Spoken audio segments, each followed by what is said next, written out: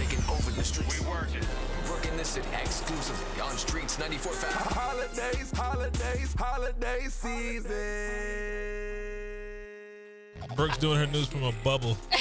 Quarantine her ass. All right, you guys. If Bow Wow's mom, T-Pain's mom, Lil Wayne, Lil Scrappy, and Waka Flocka's moms all got together and got a reality show, would you guys watch it? Sure would. Sure would. Really? Yeah. Well, they've been courted, and they're still being courted to do a reality show. All of them.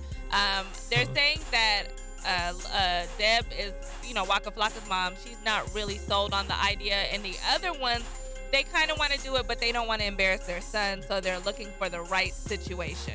They don't want to Peter Guns them. I get it. They want to get on TV looking crazy. All right, remember last year, you guys, I talked about Meek Mill getting in trouble for that gun possession charge, and the judge ordered him to do etiquette classes.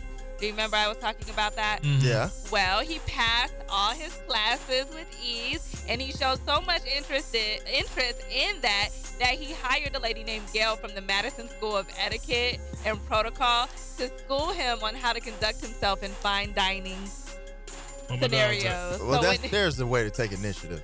Yeah, I like that. I think it's nice. He's learned how to use his fork and spoon and the salad. Speaking of use a fork and spoon. I mean, after a while, jailhouse etiquette just kind of goes out the window. They don't have make $1 million. A couple weeks ago, I talked about Nicki Minaj possibly being pregnant. We can finally confirm that this story is absolutely false. A rep for Weezy and Nicki Minaj have told Rumor Fix exclusively that the gossip is just that. Gossip. She's not pregnant. Okay, Super Bowl's coming up. Beyonce did her thing last year. It's Jay-Z's turn. But he won't be doing halftime. Bruno Mars will be doing halftime, but Jay-Z will be performing at the DirecTV Super Saturday night, which is exclusive pre-game party. So he will have a part of it. It's going to be a big show. We made it. And they're doing the Grammys too. I talked about that yesterday, so they're going to be having a great year already. Yeah. So somebody from Georgia is doing the halftime. Bruno Mars? Yeah. Oh. He's from Georgia. He went to side with the cat. Fun fact. Man, no, he didn't. Chill out, dude. He did. Went to Stone Mountain. He went to Stone Mountain. The east side. Shut up. Back to Brook in the city. Next, LeBron James gets in trouble at the White House. I got that next holiday season live Streets 94.5. All right, this is an extra special story for Ferrari. All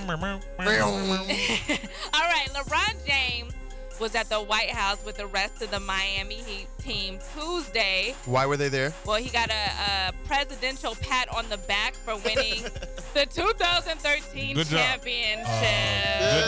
Good job. Way to stay focused. But he wasn't. Good job.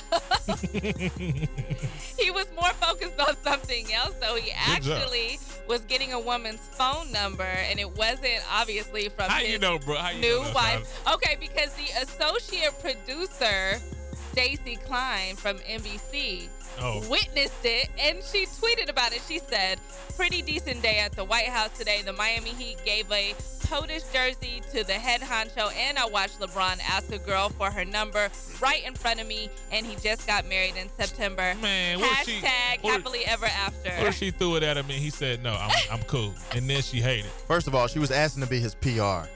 Oh, or hater, or not. Easy. So LeBron's marriage is off to a little rocky start right there. At the White House, classy. Girls know they behave. Well, I don't think that she should have posted that on Instagram. That was a little tacky anyway, but whatever. Snitches. We're in the age of tackiness. Correct. You're right. Streets945ATL.com for more tacky news, but good news. Yeah. Holidays, holiday season.